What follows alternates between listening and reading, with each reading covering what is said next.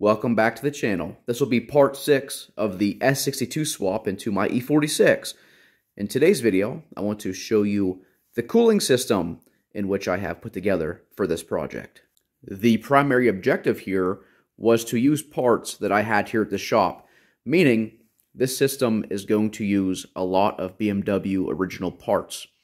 I'm going to dismantle all of the parts and then we will discuss and install them piece by piece so you can see how they all work together. Starting off with the radiator itself, this is from a E46 X3 car that had the M54 engine. Now, the reason why I chose this was I had a parts car here, which happened to be an X3, and I seen this radiator and stuff. I was like, you know what?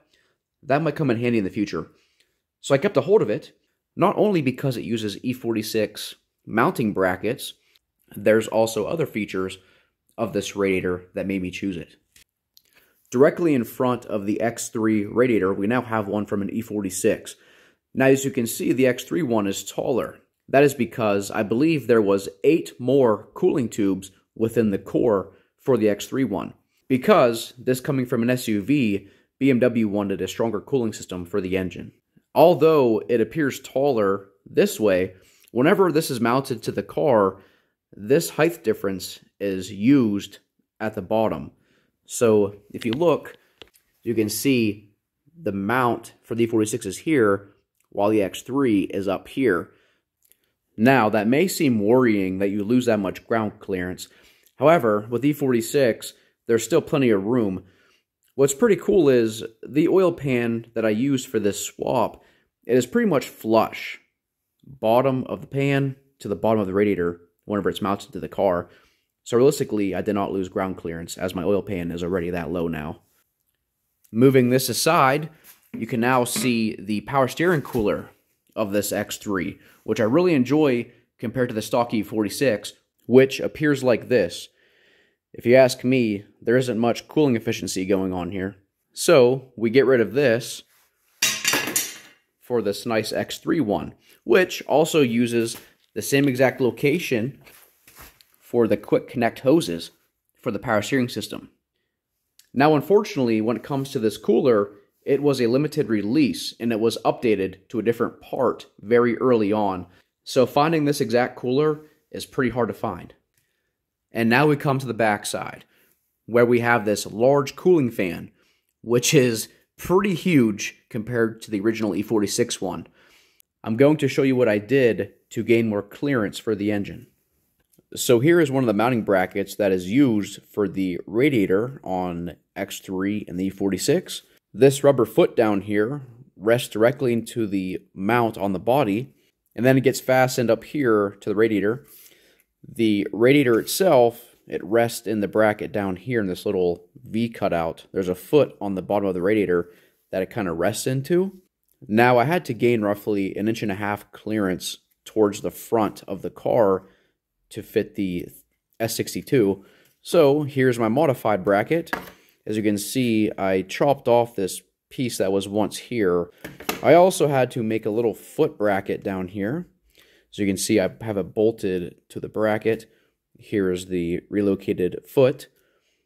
As you can see with the side-by-side comparison, how much more forward the radiator will be in the car compared to that. It's like I think it was like 1.5 inches more, I believe it was. Now the modified mounting bracket will rest right in there like that. I now have this bracket right against this frame rail. Also, at the very top of this bracket, I put this bolt in here with a nylon lock washer to act as a movement limiter. These set bolts will directly contact the mounting screw, which will limit the radiator movement backwards. And now we're going to discuss the expansion tank. I was online searching for random coolant tanks, and a picture of this thing popped up, and I figured it would work. So I decided to buy it and try it out, and I'm very happy with how it fits in the car. Okay, so the tank itself is actually made for a Mini Cooper.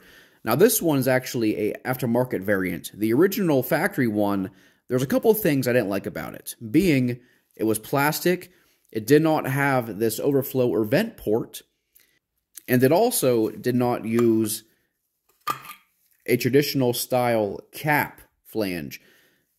The reason why I like the traditional style cap flange is it allows me to try different rated pressures.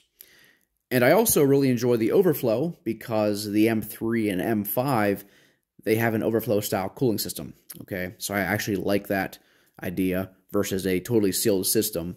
Another thing is the capacity of this is roughly 1.5 liters, which is similar to both the M5 and the M3 expansion tanks. We have this port on the bottom, which will be used for the expansion and also the feed to the water pump. We have this port here, which will be used as a return, like the E46 M3. I'll derive this from the upper radiator hose. I have mounted it to the car with this bracket that I made out of aluminum. Although this assembly looks beefy, this entire piece weighs less than a non-M E46 expansion tank.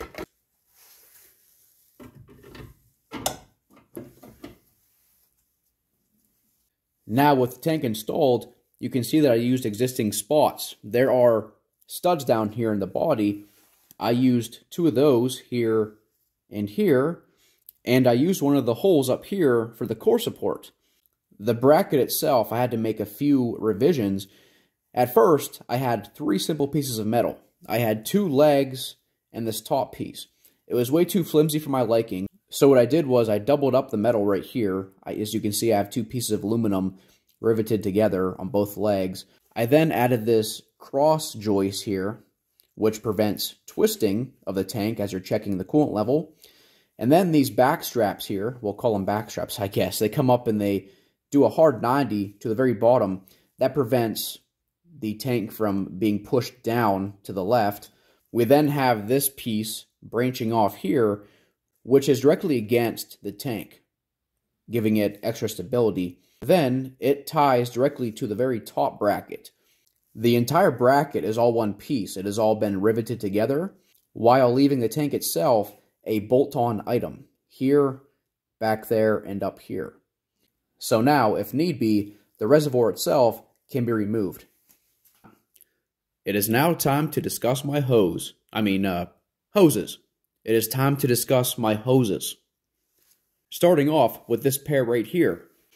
This section right here goes directly to the water pump. This was original to the M5. I cut off this section for the hard angles, which you'll see why here in a second. I then put this coupler from a E46, also found in E60, which is where I got this one, put it directly into the hose, clamped it in, which will then snap onto this hose right here, which is a reducer. We had to downsize from this roughly 1-inch hose to a 5/8 hose. Using this coupler right here, which was from an E60 5 series, I put it into this 5/8 hose, clamped it on. Then this 90-degree part goes to the bottom of the tank. They snap directly together, like that. And here we are with the port of the water pump I was talking about. What goes onto it is the hose that was made using, once again, the M5 hose with the E60 coupler, also found in various BMW models. With the hose installed, you can see how it deviates away and gives plenty of room back in here. Then we'll take this hose, put it on the bottom of the tank. I have this holder right here, which bolts directly to the engine via one of the Vanos assembly bolts. Now these two will go directly together, just like that. Up next we have the upper radiator hose. It was made using the original M5 hose that I cut down and put in this E46 coupler. This port right here on the M3 is used as a return port to the expansion tank. That is what I'm doing with it. So I made this little fitting right here. I cut this section off of this expansion tank. You see how this chunk here is missing? That is where this port was. After that, I threaded in this brass barb right here. We now take this piece and snap it into the hose. The location for this hose will be right here onto the thermostat housing. Like that. Next up we have this return hose, which leaves the upper radiator hose and goes directly to the expansion tank. We have this little barbed connector here to conjoin the two different hose sizes. Now we take this side, put it directly onto the barb, like that. The other end of the hose then goes onto the expansion tank, just like that. Finally, we have the last hose. This is a unmodified M5 hose, which goes right here. Now that we have all the hoses installed, we can install the radiator assembly.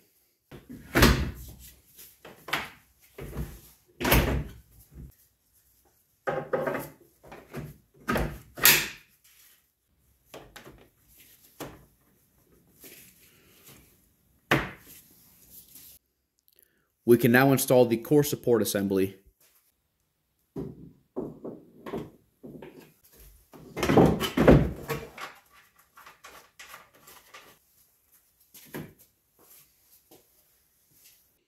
I had to cut this piece out of the core support to fit the power steering cooler. Originally, this cooler was behind the core support, but as you can see, just how much I had to move the assembly forward to make it fit. It is much more open now for increased airflow. Here is the upper hose, along with its return hose, which goes up across the radiator and goes to the expansion tank, just like how the M3 has their return hose routed. And we have the water pump feed and expansion hose from the bottom of the reservoir directly to the water pump, just like the M5 is.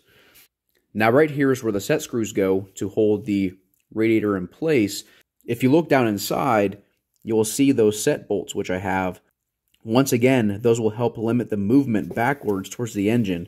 Once I installed my modified set screws, the radiator will stay put probably about right there. One more thing, the plug for the cooling fan is different. It is specific. I stole this also from an E60, which will plug right in, just like that. When it comes to the cooling system, it appears that this puzzle is complete. And there we go. Cooling system, cross it off the list. If you're curious as to why I'm not working on the engine to get it to fire up, that's simple. I know the engine's good. I have the wiring for the first start already all figured out. That was actually pretty easy. I wanted to move on to the more difficult things, which for me, potentially was a cooling system. Thankfully, I had parts cars at my disposal to try random things. And yes, I am going to show you the wiring process of how to get this engine running in this chassis.